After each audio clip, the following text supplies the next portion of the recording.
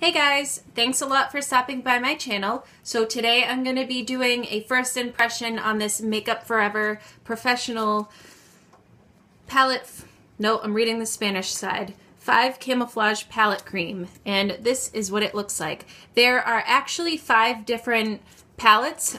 They're for different skin tones like European skin, Asian skin, dark skin, light skin, very light skin. I think that's all of them. But if you go to Sephora, you're only gonna see 3 of them there, and I think they're just the most common ones. I know they have the one for dark skin. They have this one. This is where I got it. And then they have one more. So let's just address the elephant in the room first of all. My hair, don't even worry about it. Because I know that you didn't come here to judge me for my hair. You came here to watch a first impressions video. So let's just open this bad boy up. But first of all, it doesn't actually say what, it doesn't have any claims on the packaging. It's just a little cardboard packaging, and you pull it out like this, and you get this little plastic case that looks like a little paint case, and it's shiny plastic, and you just get the 5 shades in here.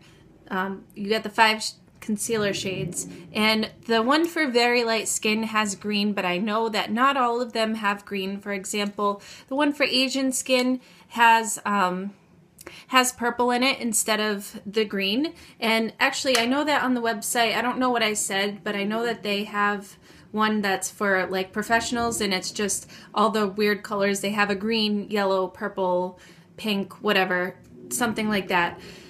But like I said, this is the very light one, so this is all I have to show you. And as you can see, there are 5 different shades, and on the website it just said that this can be used for concealing blemishes, it can be used for under the eyes, hyperpigmentation, so basically anything that you can use concealer on, this is good for that. And you can use it to even out your skin tone and all that business. And supposedly it's very highly pigmented as well, or at least that's what it's saying on the website. Now, the reason why I decided to get this concealer palette in the first place is because I'm going to be using it for my professional kit. I have some proms coming up, and a lot of the girls do have light skin, so I thought that this would come in handy. So as you can see, it has 3 different shades. One is more yellow based.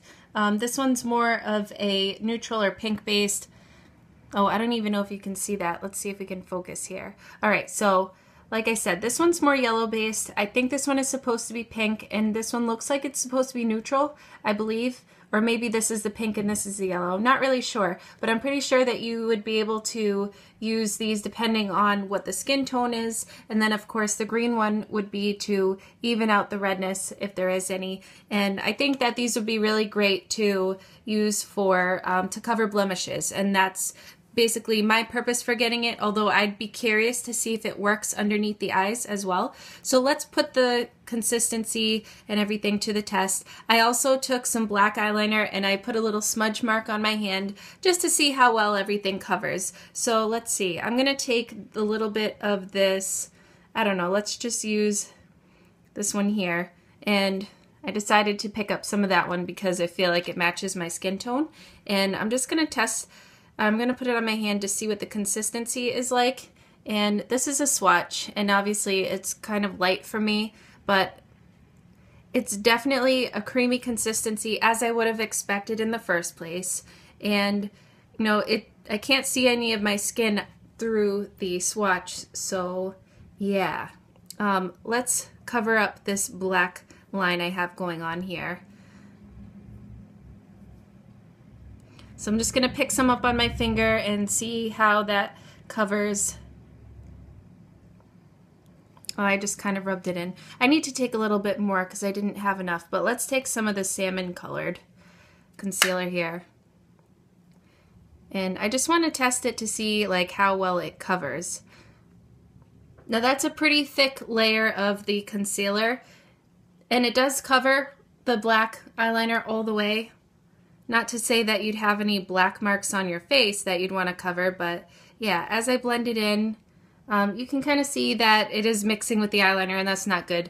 I don't really have any red marks or scars that I can just show you and cover them up, so that's why I decided to use the eyeliner. It obviously wasn't dry yet, but it is covering very well. It just goes right over it. So I would imagine that this stuff would cover acne scarring and hyperpigmentation extremely well. As far as the under eyes, now that worries me a little bit. I'm not sure exactly how that would work. I already have makeup on right now, so I'm not going to be able to put it to the test under my eyes to check the creasing and everything, but I will be back a little bit later. I'm actually going to put it on and see how it wears for about an hour or so, and then I'm going to come back and let you know if there's any creasing and just basically see how it wears. Alright, so I've had this concealer on underneath my eyes for about an hour and 5 minutes, and I know that's not really a long time, but it was long enough, I think, because I can already see that it's clinging to dry patches, and I did think that this was going to be a more dry concealer because of the creamy consistency. I wouldn't recommend putting it underneath the eyes, especially if you have dry skin. I have dry skin. Maybe if you have oily or combination skin, it might work a little bit better, but any concealer that has that dry, creamy consistency, I never find that it works well underneath the eyes, but I'm sure it would work great on, like I said, anything like acne scars or hyperpigmentation. So yeah, hopefully that's everything.